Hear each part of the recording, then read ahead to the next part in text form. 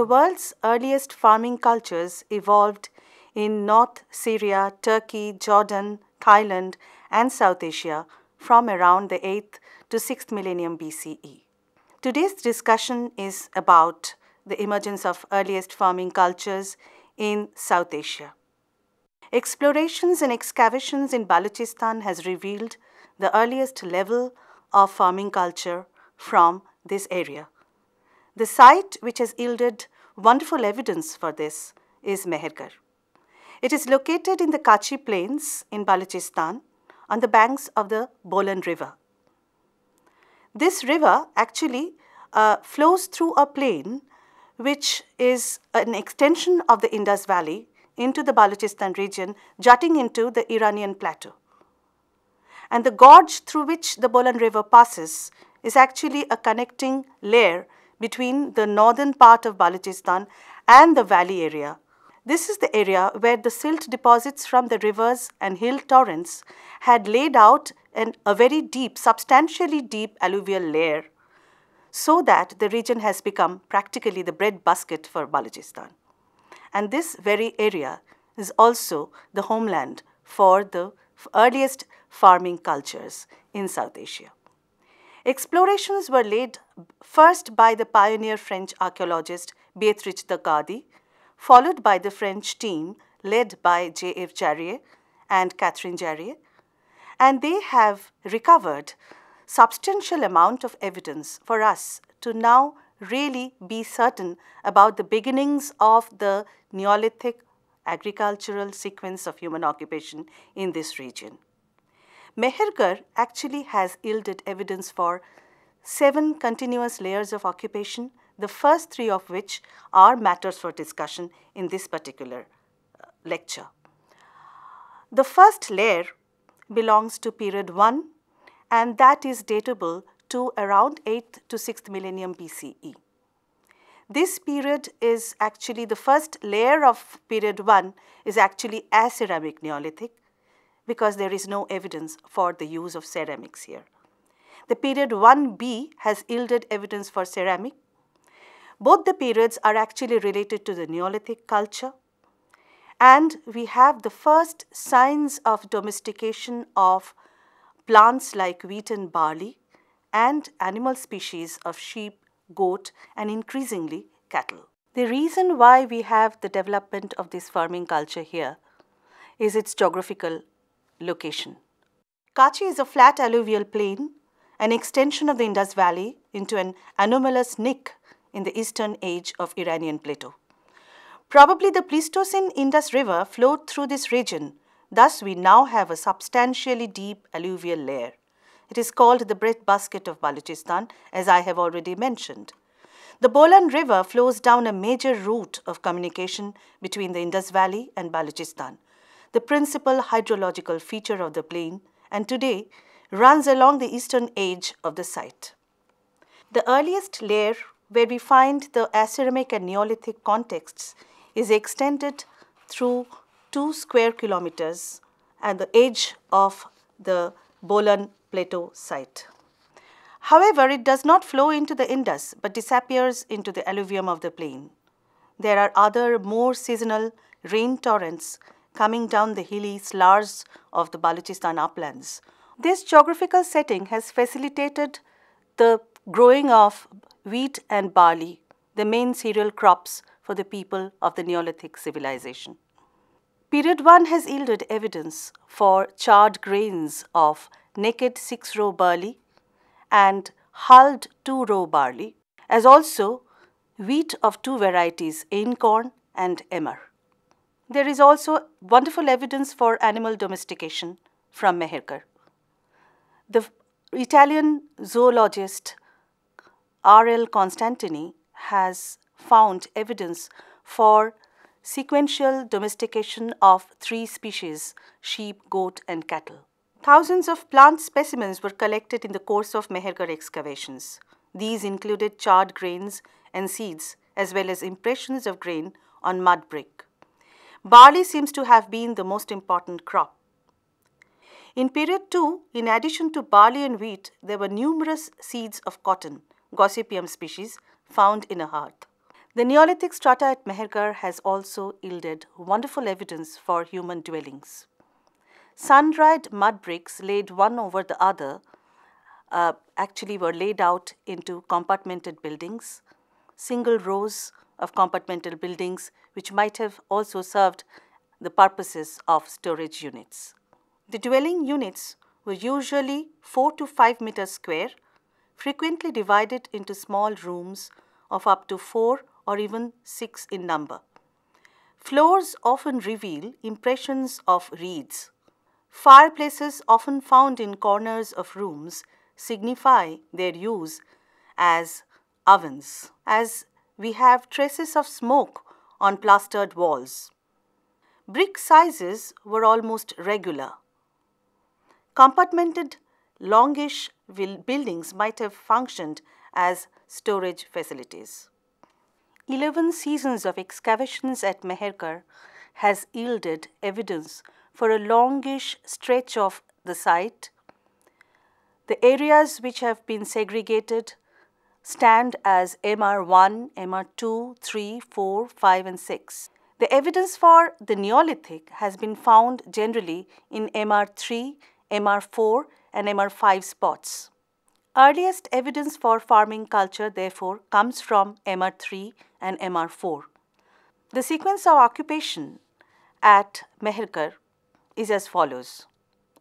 Period 1 and period 2, comprising the Neolithic, actually were located in MR3 and MR4.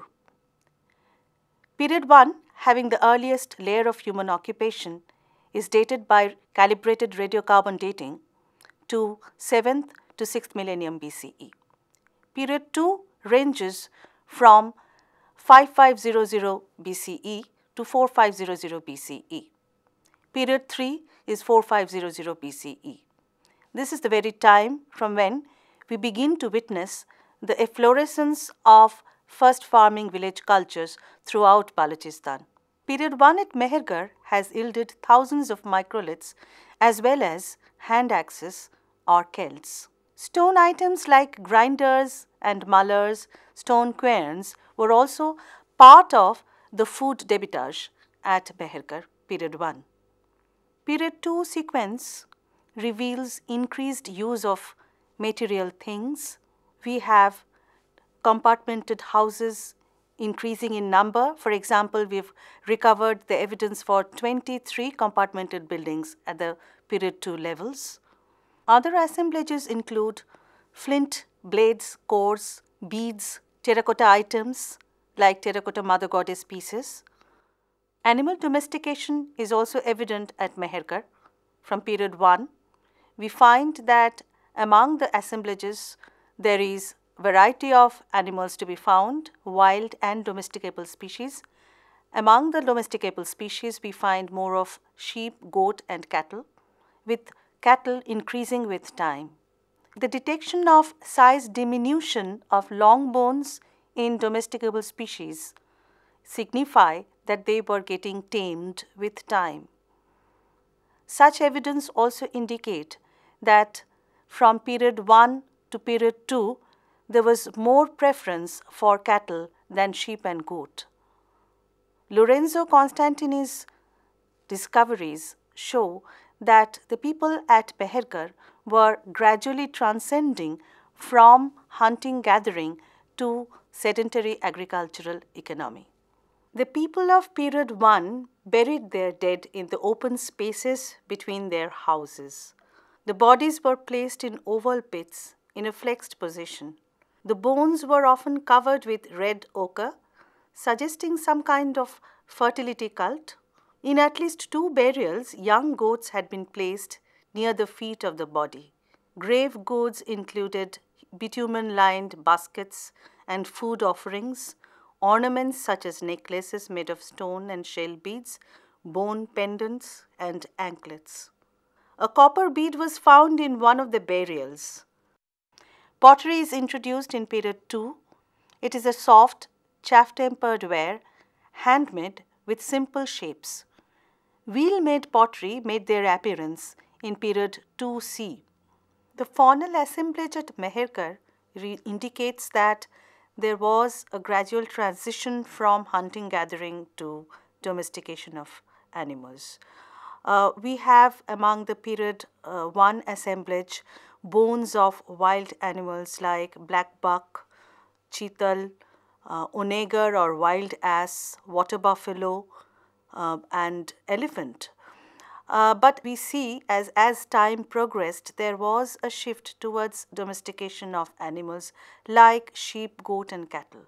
But surprisingly enough, in period 3, we find that there is more of sheep and goat bones rather than cattle, which shows that there was a transformation from agriculture to kind of shepherding. And then again, there was also an increase in wild animal species.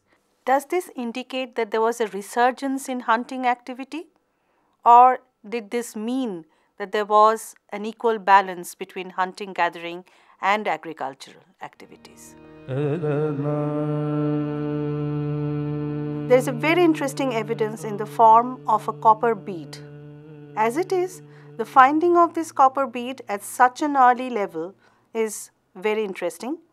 But more than that, it has been analyzed that some traces of cotton thread was adhering to this copper bead. And this report has been made by Christophe Mehrgarh in the Journal of Archaeological Science, which was published in 2002. This is perhaps the evidence for the first use of cotton thread in the world.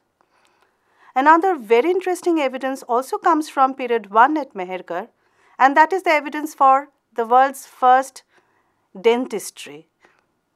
In the graves, skeletons of 9 adults were found to have their molar crown drilled with some kind of a very fine stone blade, probably attached to a wooden handle.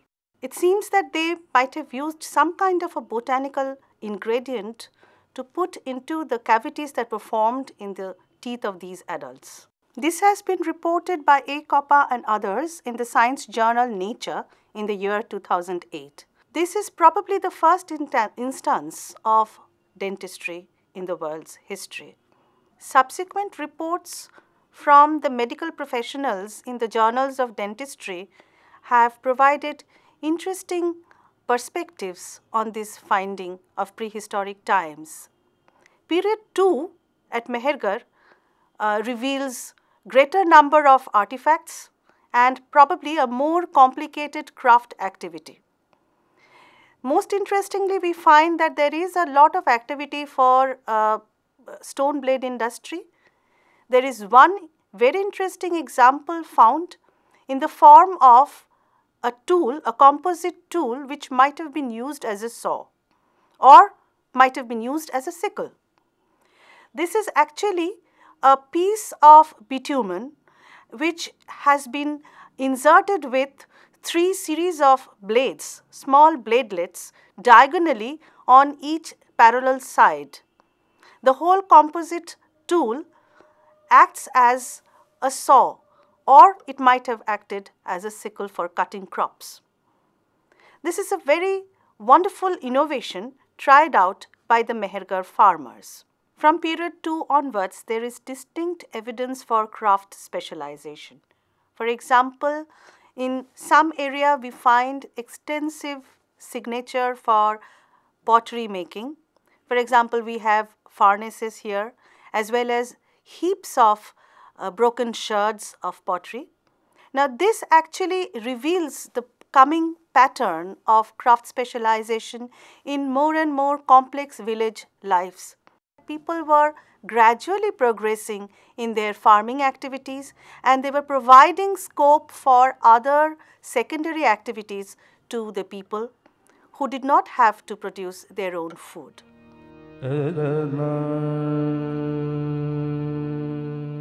Excavations have yielded evidence for material culture of the people at this strata at Mehrgarh.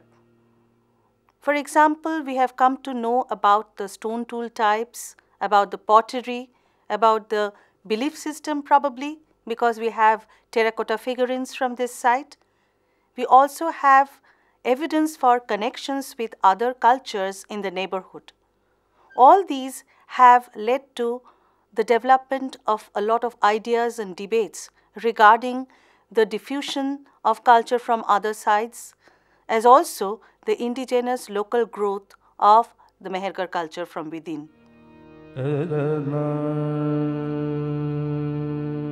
I have with me my colleagues from the Department of Ancient Indian History and Culture of Calcutta University today to discuss certain points. Here is Dr. Rita Chaudhary, the head of the department now, and this is my younger colleague Preeta Bhattacharya from the same department. Mehrgarh was one of the earliest cradles of animal domestication.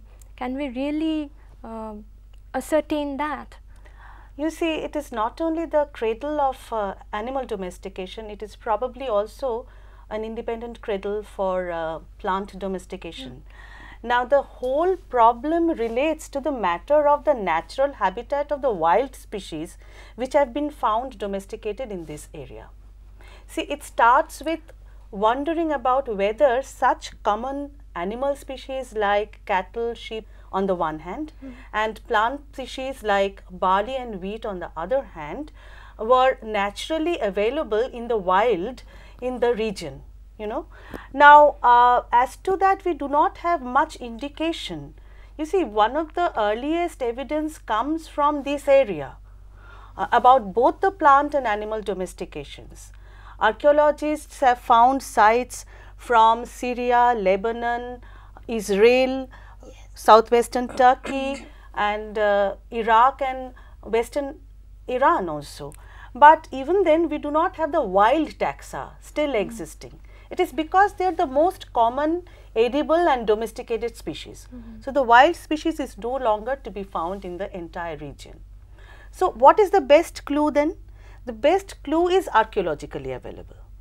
And for this, since a lot of evidence in the wild form as well as in the domesticated form have been found from the sites, the Neolithic sites in this entire region, which is generally termed as the Middle Asia complex.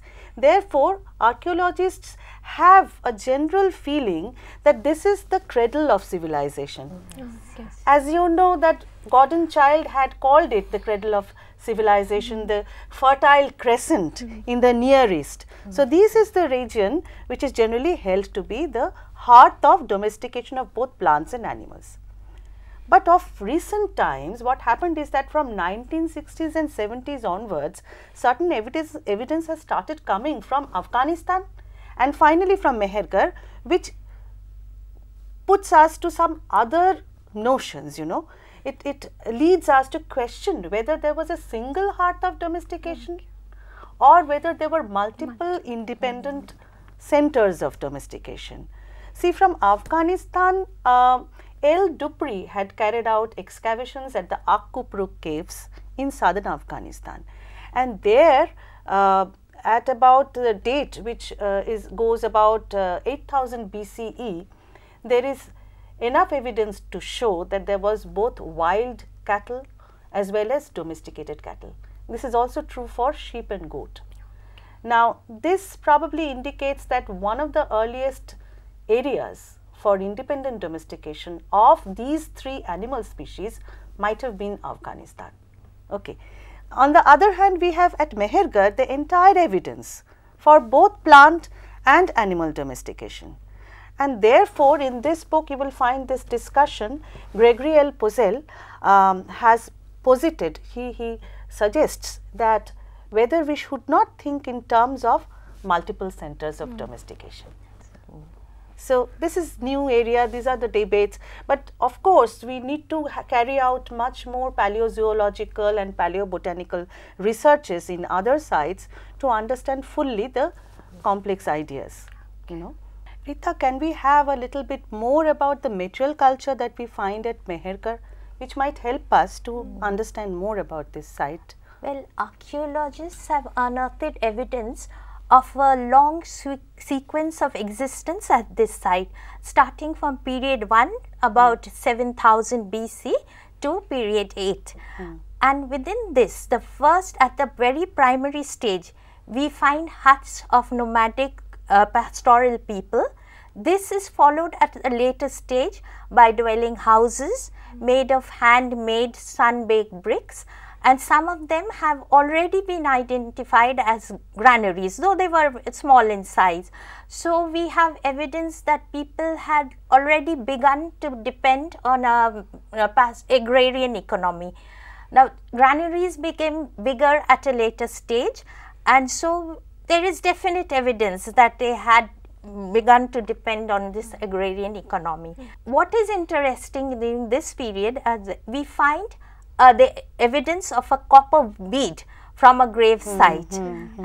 But then the question arises whether they were regular users of copper at this stage. We must remember that regular use of copper began in about BC 4000. So, it must be a stray evidence of that they knew about copper. But more interesting is, than this is the find of a turquoise bead.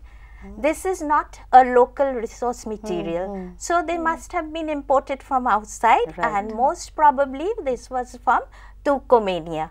So, there is evidence of long distance trade from this period alone.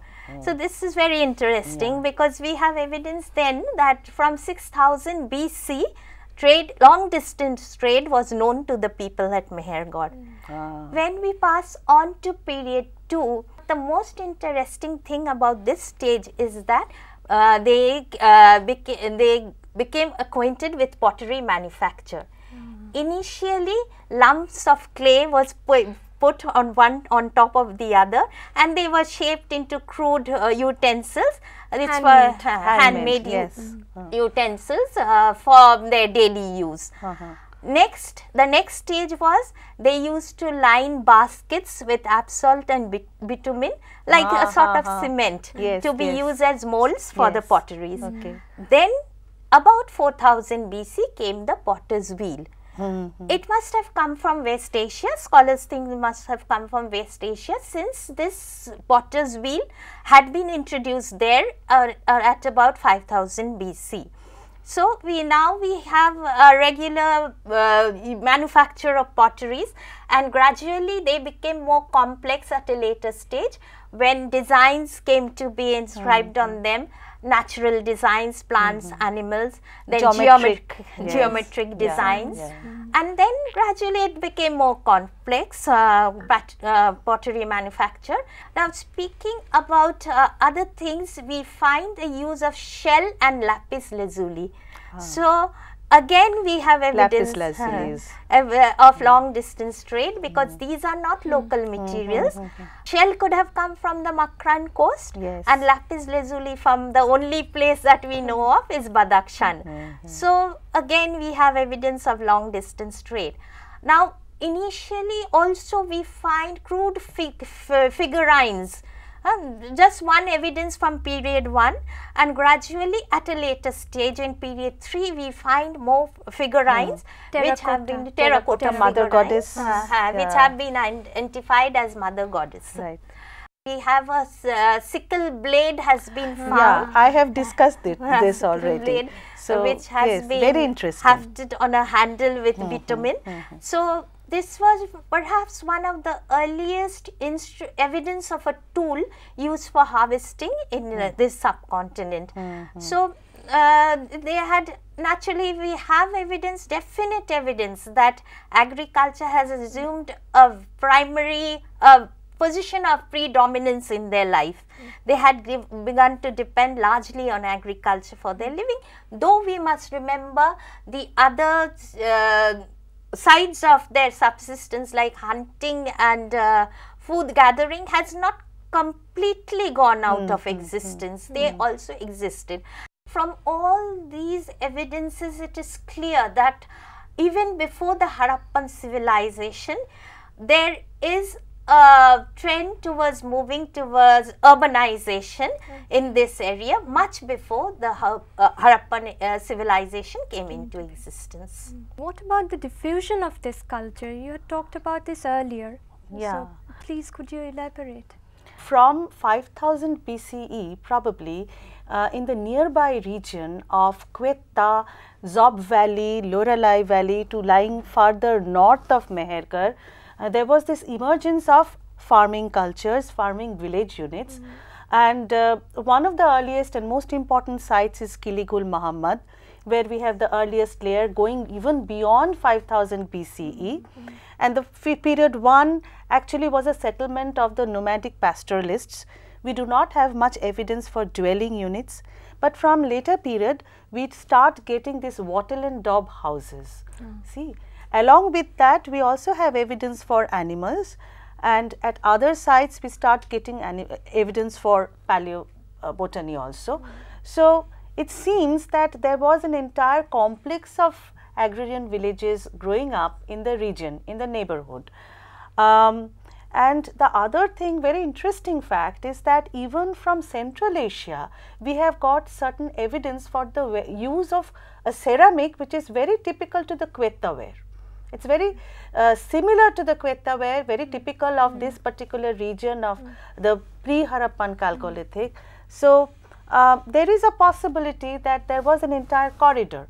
Now, this Middle Asia complex, according to, as I said, according to J.L. Possehl, he thinks that the phenomena of the rise of agrarian culture in this particular region in northwest of South Asia actually is linked to whatever was happening in the Fertile Crescent region. And he says that the Fertile Crescent region is the nuclear zone from where the culture had diffused.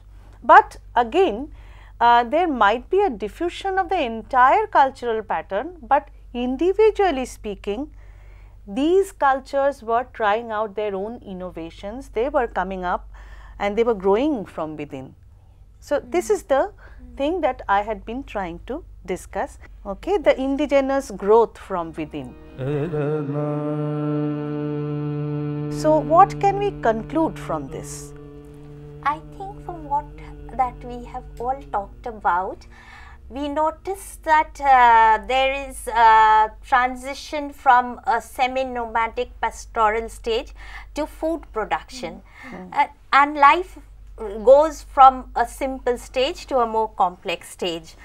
In the initial stage, we find changes like increasing sedentarism, craft production, use of tools in a variety of ways, building of houses, dwellings, and then their identification as granaries is important in the sense that there is the concrete evidence that we are changing from a pastoral economy to agrarian economy. Then gradually life becomes more complex when we see in the next period that there is increasing craft specialization, complex administrative and social structure, and then from this leads into a more developed society and economy. So, when it is very interesting to trace the various stages that we reach, through which we have passed from a very early primary stage to a more complex society. So, from all that we have discussed here, we can say confidently that the foundation stone for what was to happen in the urban Chalcolithic culture was already laid in Mehrgarh and around Mehrgarh. So, yeah, this is the beginning of the village farming culture, which will finally support the rise of the urban culture.